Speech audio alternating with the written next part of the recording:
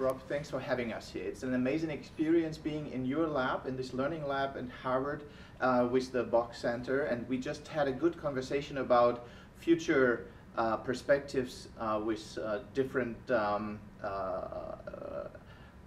approaches. So maybe in your own vision, what is happening here right now and what is coming up in the next couple of months? Of course. So I think one thing we're really interested in is how do we think about the use of digital material to support learning, both learning online but also learning in the classroom. And one thing we have discovered when we founded the edX platform and when I founded HarvardX is that the massive open online courses are full of fantastic rich material, videos, text, images, assessments that could be used, but everything is locked in a single course.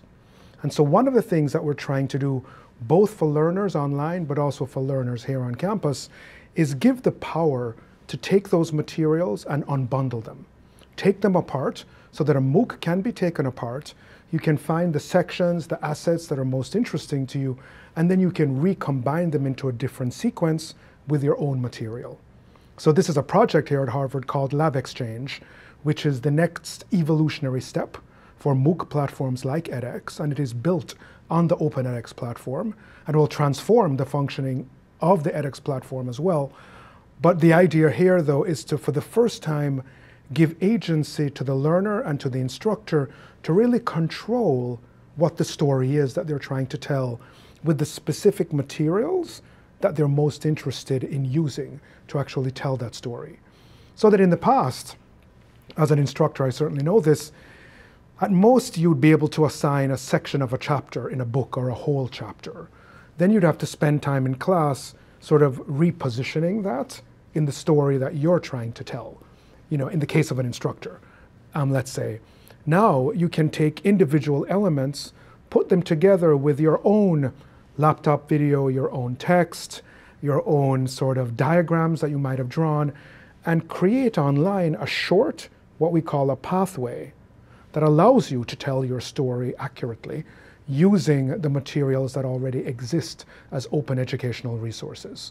So that for us is the next step in really making online learning more adaptive, more personalized, but also for learning in the classroom, making all of those digital resources also more adaptive, more personalized to what the instructor or actually wants to do or what the learner actually needs. And so this is what you would call broadcasting is over? Yes. Yes. So the model where we have the knowledge and we have the story and we broadcast it like a radio station in the old days is completely over. Because what we've learned, what's quite clear from both social science and cognitive research, is that there is no single story for any one subject. That we're now in a world where we've realized that the world is full of stories. And that in fact, trying to allow learners to connect concepts, disciplines, fields, skills, and perspectives in the service of their own story is the most effective way to allow them to remember, to engage, and to retain and use what they've learned. So one way of thinking about it is that with Lab Exchange, we're trying to support personalized storytelling, both on the part of instructors, but as importantly, on the part of learners as well. And when can a professor or a higher ed institution benefit and participate in this new project? Right. So the Lab Exchange first beta comes out this month in early October.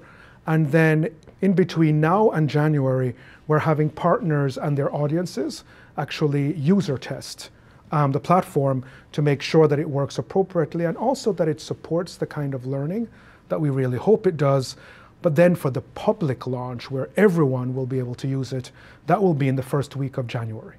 We are really looking forward to that, and thanks a lot for sharing it with us. Of course, my pleasure, and I really hope we can get some exciting German partners and German learners on the platform as well. We will take that home and stay in touch on it. Okay, thank you.